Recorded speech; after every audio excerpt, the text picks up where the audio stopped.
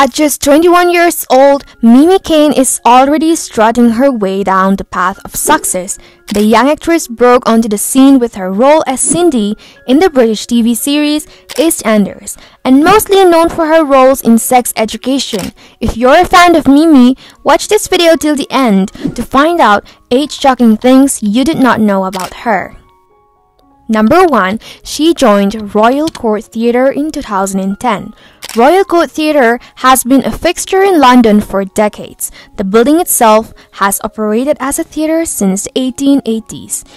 Keene joined the Royal Court Theatre back in 2010 when she played the role of Jenny in the play Keene. This opportunity was Mimi's professional acting debut. Number 2. She loves small dogs.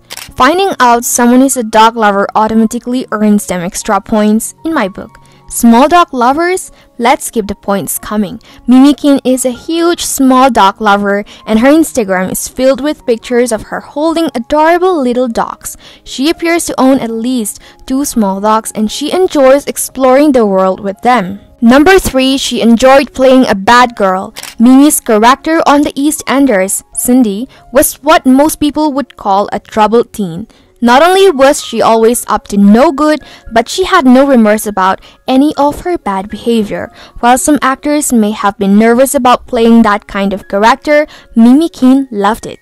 During an interview with The Mirror, Mimi shared that her role as Cindy was fun. Number 4. She was born and raised in England. Mimi was born in London and raised there as well.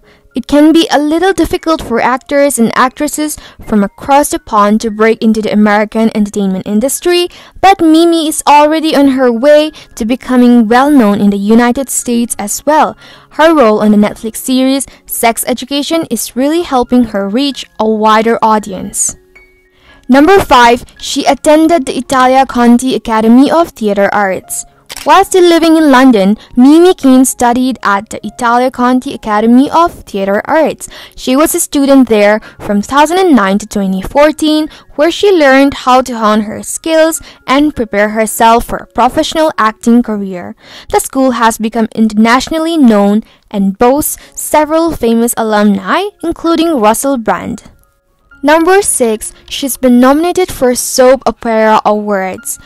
Keene may be somewhat of a newcomer, but her hard work is already getting noticed.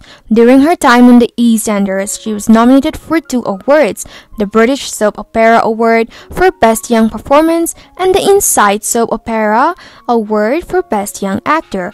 Unfortunately, Mimi did not win either award, but it's still an honor to be nominated so early in her career. Number 7. She's friends with her co-stars. Anyone who has co-workers undoubtedly spends a lot of time around them. While having an office buddy is a common, lots of people are not interested in spending a lot of time with their co-workers outside of work. Keene feels differently though.